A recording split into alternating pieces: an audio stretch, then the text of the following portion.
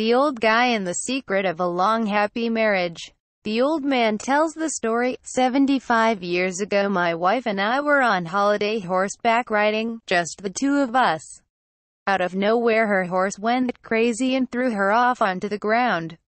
She calmly got up and cleared herself of dust. Then she faced the horse, said, "That's one," then got back on the horse and we continued riding.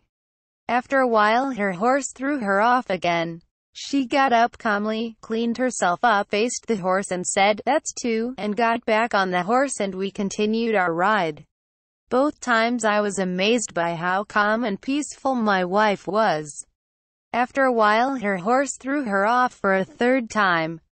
My wife calmly got up, cleared the dust off of her dress, grabbed the shotgun and shot the horse in the face.